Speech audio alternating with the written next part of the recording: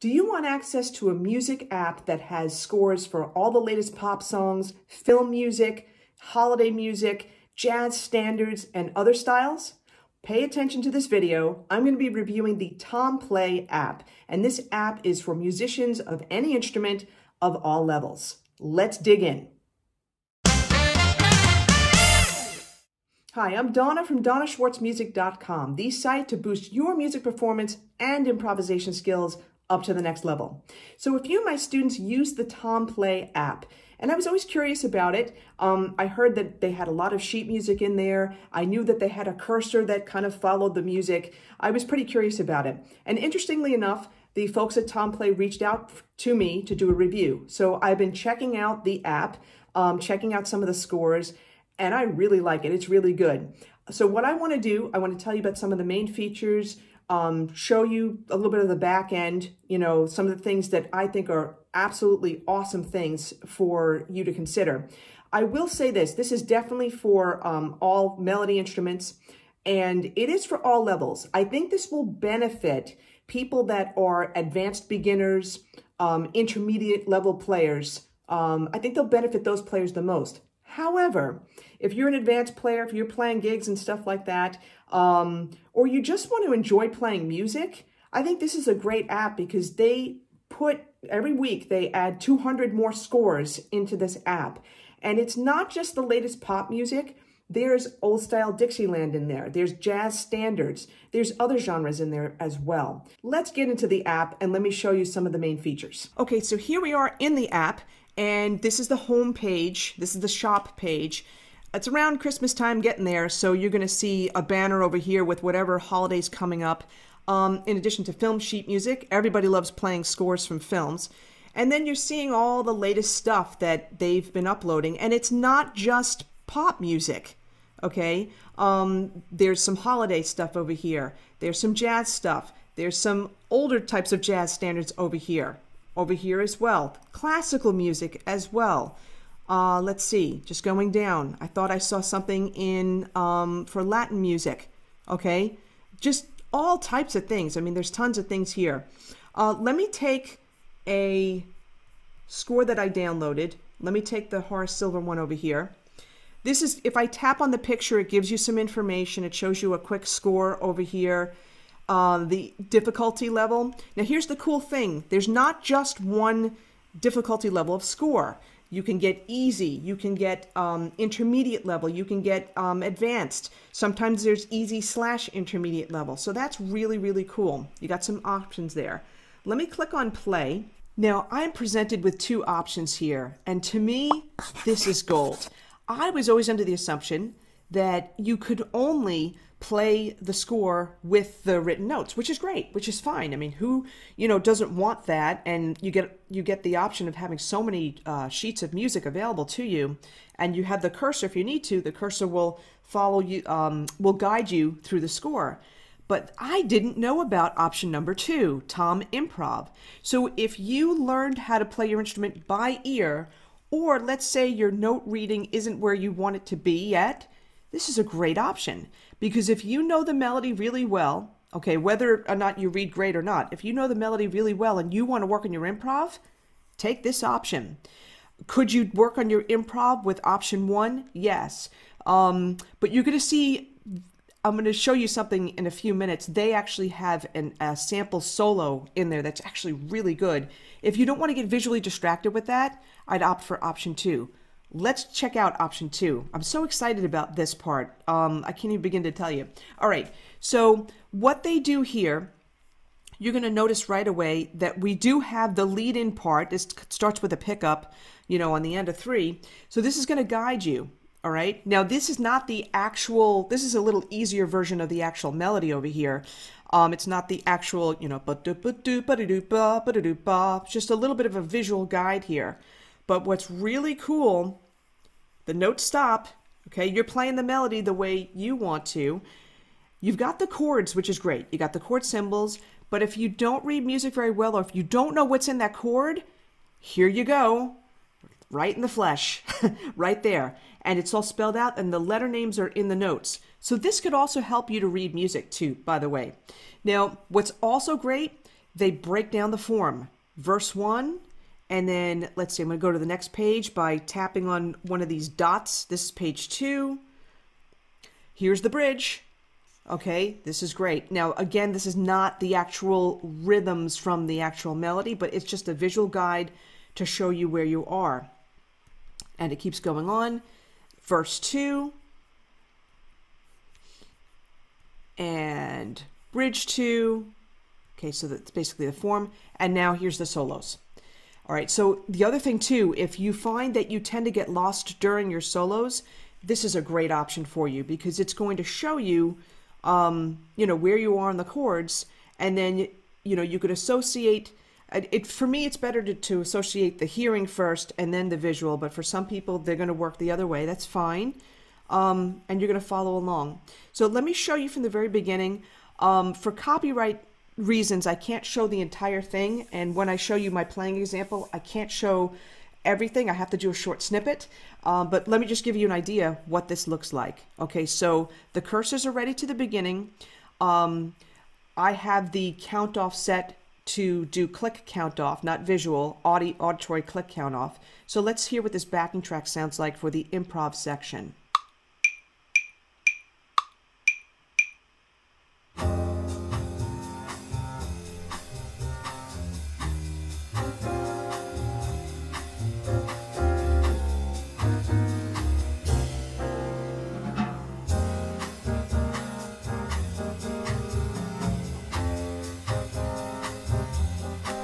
And I just pressed the space bar to stop it. Now, did you notice that, two things. Did you notice that it didn't play this for you? That's your job. You've got to play it, right? So I had a two bar count in. So you're going to be playing the melody here and going on. But did you notice that when we were over here, you started to see the next page? It was almost like someone was turning the page for you slowly. That's really, really cool, okay? And you also noticed the cursor was showing you where you were in this song form. I think this is fantastic. I think this is gold. This is great. Now, what I want to do is I want to show you the other features that are in here, but I want to use the other part of the Tomplay app to show you that. So we're going to go with option 1. Now you see, remember, this is the intermediate level one that I actually picked. So you're going to see the melody, a little bit more intricate than what you just saw. And you've got everything written down here. Okay, now let me start this from the top, and here we go. So I changed the name of this for me because there's a feature that I want to show you in here. Okay, so we've got the metronome. I can click on that. I could move it up. I could move it down. This is great if you're learning a song that's kind of fast and you just want to learn it. Okay, so you could set this to whatever metronome marking you want. Now another great feature with Tomplay, they have fingering charts. Okay, you could click in the settings part. You can click and you could download the fingering chart for your instrument. But here's what's really good.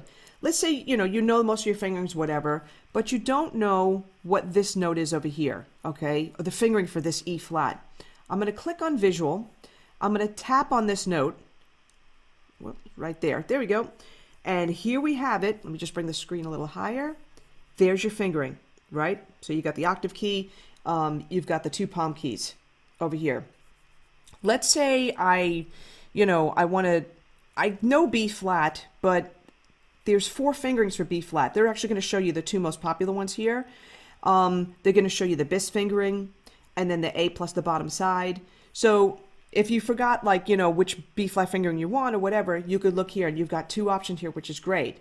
Could you play the score and they will show you the fingerings for every note? Yes. I don't recommend that though. That's too distracting. That's getting you away from using your ears, to learn this music really well. But an on-the-spot check for fingering, that's awesome. To get out of this, I just click visual and then it's gone. Okay. In terms of playing, you could also tune. This is going to be in concert pitch. So when I click on this, that's a piano B flat. Okay, that's not my tenor sax B flat. That would be my tenor C or my trumpet or clarinet C. or my alto G. So you could tune to concert B flat or concert A, or any note you want. Okay, I like to tune to concert A. Some people like to tune to concert F. Totally your choice. I'm going to get out of that. Let's see. Let me talk about annotating the score while I'm up here. You could add text. You could highlight. Okay, so I love to highlight, if there are repeats. I love to show that. All right, so I'm going to pick actually that color, and I'm just going to go here. There we go. There's the start of the song. I made a mistake. I could undo it. I could also erase it too. Okay, let me go. Gonna click back. I could draw. I could do text. I could put notes in. All right. So for example, let me go actually to something that I drew in already. Over here, let's say I want to put in a chord scale. Okay, so all I did was I clicked on text, and I would, let's say, double click over here, and I could write in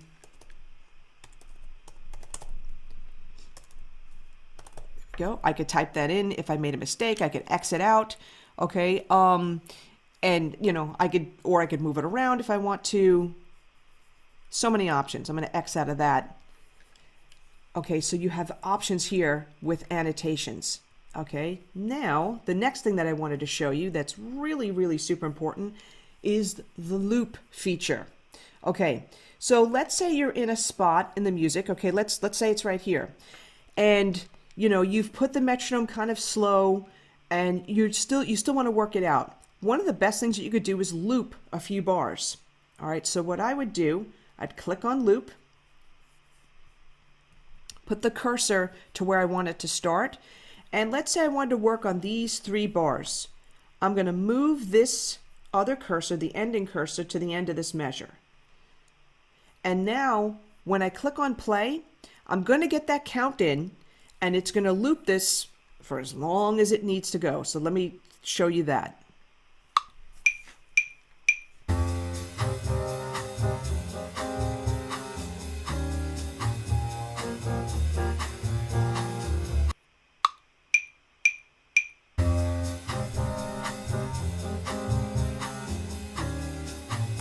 And I just pressed the space bar to stop it.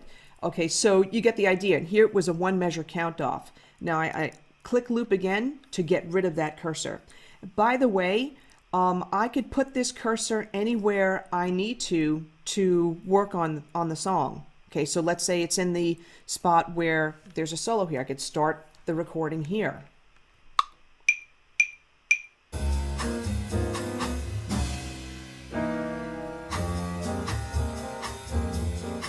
Love that page turn. I had to show that because that was really cool.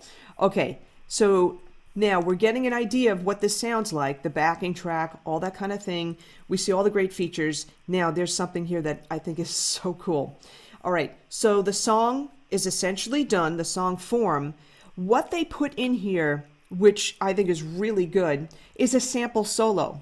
Now the solo does not change every time you call up the app. This solo is in here. It's written out, and it's gonna go over the song form for, I guess, a couple of times here. This is a great example of a solo. Now, if you are working on your improvisation, you could study this solo. You could work it out, treat it like an etude, not something to perform in public, because that's, you could do that. It's just not an improvisation. Okay, if you want to improvise over this song, you don't want to be performing a written out improvisation. You want to actually improvise. But if you're learning improvisation, etudes are wonderful, wonderful sources to learn improvisation. And this, I think, is a well-crafted solo here. So you could learn this solo, and you could see how, wow, a C over a G minor 7, but that's not a chord tone. It works, okay? It's the 11th that works over a minor 7th chord, which is great. You could see all the note choices. You can see, okay, there's an E flat in here. Wow, that's a little weird. This can give you clues, though, to the type of chord scale that you would use as well. And you notice there's sequences here. Okay, those are patterns that repeat. There's in fact, many times, which is great. That gives coherence to the solo. There's chromaticism. There's enclosures here. Okay. There's chromaticism over here that's going to imply certain chord tone scales, or chord scale, excuse me. And there's variety of rhythms. We've had eighth notes. We've got rests. Rests are just as important as notes. Got some held notes. You've got some sixteenths going on here. Just really, really good stuff. Really good stuff. I really like this. Let me show you, let me show you this excerpt that I played before so you could see how I followed along with this.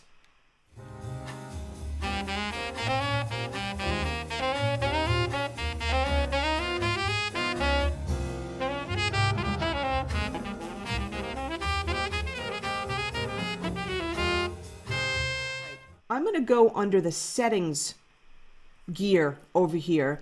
You can control a lot of things here. If that cursor is really irritating you, you could uncheck this and it's gone. You could hide this toolbar that's up here so you have a little bit more space on the page. Okay, I'm on a laptop, so most people are going to use this on a tablet. And yeah, I definitely recommend that because from what I've seen and I hear, it looks really good on a tablet. It's almost like some of the apps that we all use to store our music. So auto hiding the toolbar is going to give you more space. It's going to really help. You could change the pitch of the accompaniment. Now here's the thing though. I set this in my main settings for this whole app. I set this for saxophone, tenor sax, and when I chose my song, I chose the tenor sax version. So this is going to be geared for me. This is my G minor 7 chord. The piano is, they're playing an A flat right here, which is going to sound like my B flat. I don't really need to change this, okay? Unless, I'm looking at a concert score. For whatever reason I chose a concert score, I could always change up the accompaniment pitch. And this is in semitones. It's not in full steps, it's in half steps. The latency. This is great that they thought of this. Okay, so you could sync, sometimes when you're playing along with an accompaniment, sometimes it sounds off, all right? And that's the latency, okay? It just has to deal with when the signals reach each other. You could synchronize the accompaniment with your playing. You can increase the values, you can decrease the values until that delay, that latency, is gone. I think that's awesome. Here's the count off part. If you want a visual, you can click on this and that'll show on the screen. I chose audio, and you could choose how many measures you want. If you want none, then it's none. If you want one measure or two, you can do that as well. Okay, so you click save, and there's your settings right there. Now, if you want to just play along with the metronome, you could just click this, and you can keep working on whatever you need to work on. If you would use that if you feel like you're getting distracted with the backing track. Although I've got to say the huge advantage with this app is the backing track. And you could adjust the tempo over here and you can loop. So to me, I think that would be a better option, but everybody's different. Everybody, has certain ways of learning. So this is a feature that they thought about, which is great. In terms of the audios, you could also, if I wanted to hear what the saxophone part sounded like, I can put the slider all the way over here, and let's see what this sounds like from right here.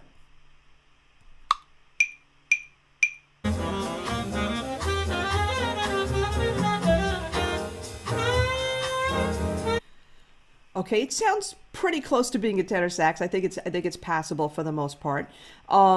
So you could set, if you want to, I don't personally want that in there, so I put that over here. If you want less piano, more bass, less drums, whatever, you could set that in here. Now, the other key piece of this as well, and this is really important, this is a good pro tip, you can record yourself. Okay, so let's say I'm over here. I'm going to click.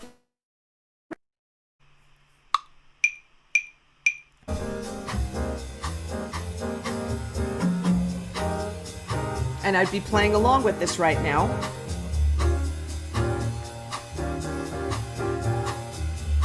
And it would be capturing it.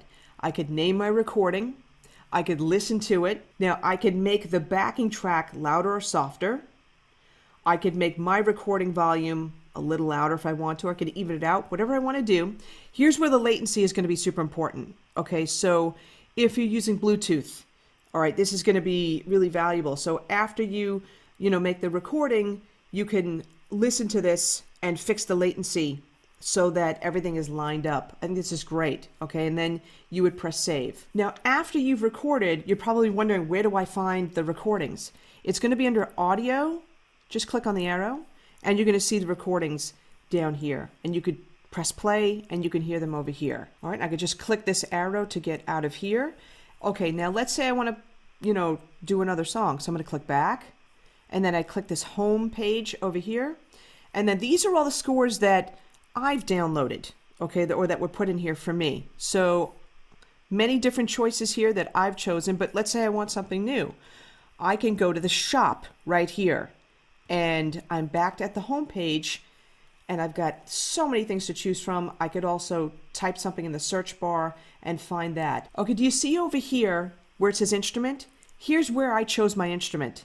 So this way I don't have a million scores with all these different instruments. I want to choose, let's say it's going to be alto sax this time.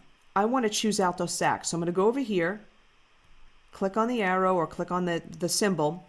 And as you see, I chose saxophone already, but there's, 4 different types here. Okay, so what I'm going to do is I'm going to click on this, and then I can choose soprano, alto, tenor.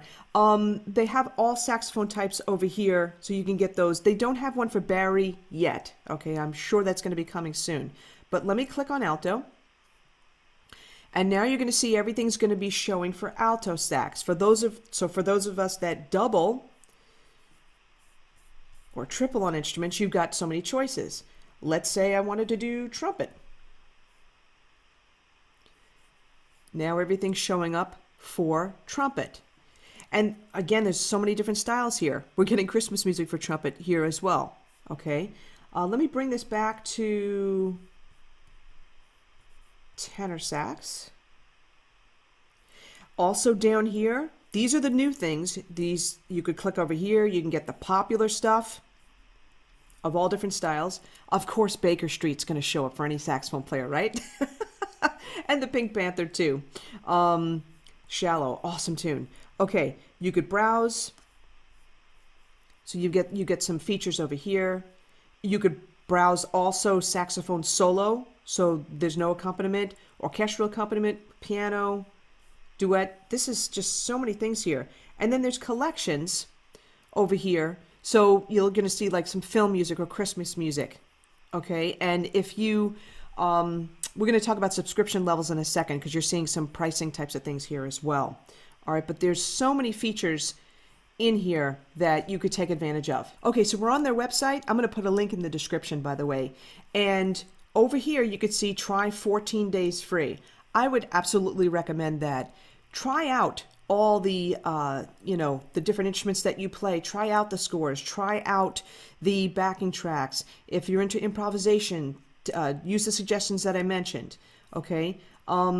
If you want to use this on your, your PC or your laptop or any mobile device, test that out. Make sure it works for you. Now, when it comes to the actual, like payment plans and stuff like that, there's an option to go premium. So let me just click on this for 1 second. Do the 14-day trial. That's what I would recommend. And then like right now, these are the prices. This is going to change if you're watching this years from now. But the cool thing about premium, you get unlimited access to the entire catalog. So they're uploading, hundreds of songs per week. You're going to get access to that. Okay, they're even saying 200 new scores added per week. And you'll have this app available on all of your devices. Okay, plus you're going to get priority access to customer service. So I would really recommend this. If you're a teacher or you work in a school, you've got your own options here. And they actually created this for teachers. And they send you helpful emails. And they also have like, webinar invites for training and that kind of thing. But you also can take advantage of a 14-day free trial. You also have other extra free features because it will allow you to, well, not only record, but you could share your recordings with your students. They can share their recordings with you, okay? So that's going to help them learn, them hearing you, and also it's going to help you get an idea of where they're at with their own playing, with their own understanding of their assignments. All right, so for teachers, you have your own little tab over here. You could definitely check that out as well. And this will be a great tool for you, whether you see your students live or online. And one more thing I wanted to mention too, I alluded to this before, but if you're on their main website and you go over to Tools and you go to Fingering Charts, you get access to fingering charts for these instruments. And let's say, okay, let's look at the saxophone fingering chart here for a second. You can download this for sure. And this is really nice because this will help you to see this. Okay, they show you on the instrument where the keys are. And for every, let's say, you know most of the notes, but you didn't know low, B flat, or A sharp. It plays it for you and it shows you the fingering. Now, all the saxophones have the same fingerings up to the F. It changes a little bit over here, all right, but the hard thing is that it changes not only between tenor and alto, but different models have different fingerings, especially for altissimo, that are better for them. Okay, so when it comes to altissimo playing, it's very difficult to have one fingering chart that's going to address every single model of horn. So please keep that in mind. But for the basic horn, from B flat up to F, and maybe even F sharp, you're going to have the same fingerings here for all the saxophones, all the way up to Barry as well. Now, even if you didn't take advantage of signing up for Tomplay, this fingering chart right here, it's free. Okay, so you could just go to, their website and then click on Tools and Fingering Charts, and you can get access to this. And you could download it by clicking over here. This is a pretty cool app, right? There's so many great features in this app. I really think it's a great bargain, and I wouldn't have done this review if I didn't think that this could benefit so many people. Now, if you're interested, there will be a link in the description below. Definitely check it out. I'd recommend that you do the 14-day free trial just to get accustomed to the program, see if the scores that are in there are things that you would like to play. And then I would suggest probably going with the premium subscription, because with that premium subscription, you get access to all the scores. If you don't do that, then you'll still have the app, but you'll be able to pay for each individual score, which I think in the long run will probably cost more money. Okay, I'm curious. So do you already use the Tomplay app? If so, let me know in the comments below. And if you don't use the Tomplay app, I'm curious if you're going to definitely check it out. Let me also know in the comments below. Tap that subscribe button and notification bell to be the first to know when new videos are out. Thanks for joining me. I hope that this video helped you make a decision about using and purchasing the Tomplay app.